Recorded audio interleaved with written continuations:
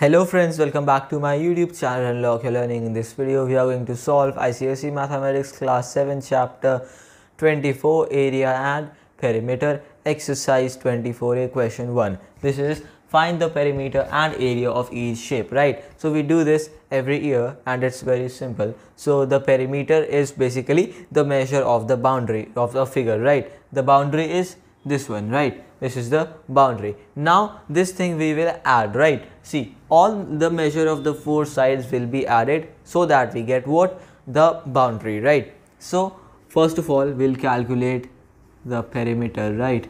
So what will the perimeter be? So perimeter of a, what is this? What is this figure called?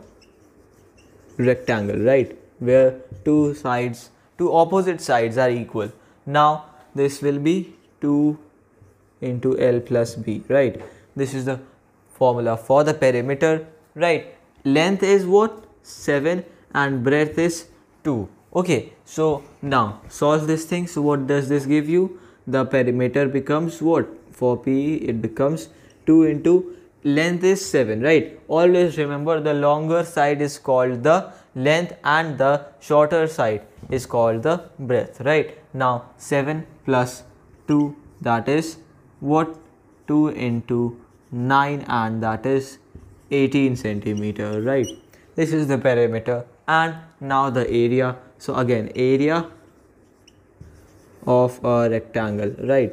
We will calculate it. So let's see what will this be. Area of a rectangle is going to be 7 into 2, that is simply length into breadth, right? So length into breadth, 7 is the length into breadth is this 2, 7 into 2 and that becomes 14 centimeter, right? 14 square centimeter. Whenever we are calculating the area of any figure, the area is always expressed as the number with the unit, that is centimeter or meter, and then a 2 on top of it, that means square, right? So centimeter, a square centimeter or square meter. Now let's move on to the next part. Now we move on to the next part, right? And same thing is here also. You can see this is only a rectangle, only this has been tilted. One side is 1.5 meter and the other is 8 meters, right? So again, like a rectangle is usually like this, but they've made it like this. So both of them are same, don't worry. Now see here that two of the sides are of different length. Okay, so we use the formula first for perimeter. I'll write here P, that equals to 2 into L plus B. Okay, that will give you what? 2.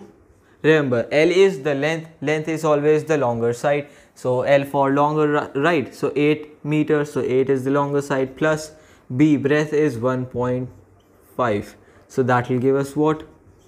2 into 9.5 and that will be what?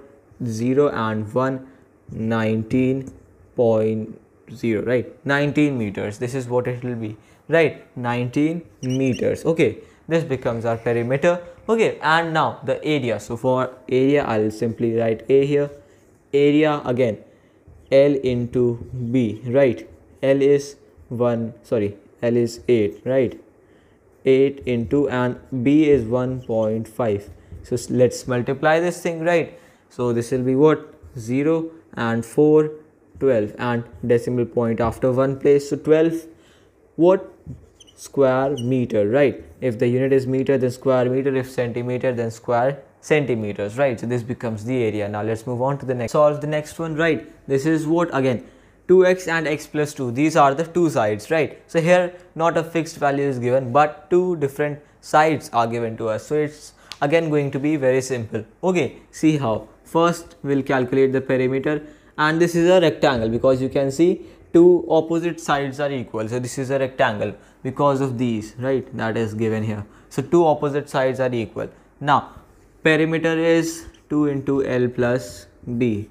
We don't know what is the length, what is the breadth, so put them accordingly as you wish. 2 into and 2x plus x plus 2, right? This is what it will be, 2x plus x plus 2. Okay, now what will this give us? Let's see. 2x plus x becomes 3x plus 2, right? This is what it will be. Now So open the brackets and simply multiply this. So 2 into 3x becomes 6x plus 2 into 2 becomes 4, and that is the perimeter. Okay, next we have area. So for area we have length into breadth, right? But we again don't know what is the length or breadth. So multiply the two sides that are given to us. That is 2x into x plus 2, right? This is 1 and this is also 1. Okay, so what will this give us?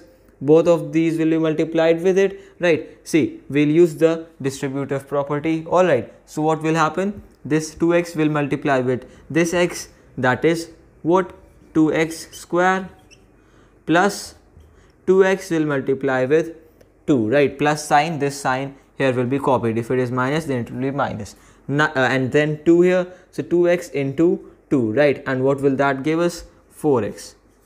Okay, so 2x square plus 4x, this becomes our area and answer as well. All right, and friends, this is all for today. If you are new to my YouTube channel, do not forget to subscribe and leave a like on this one.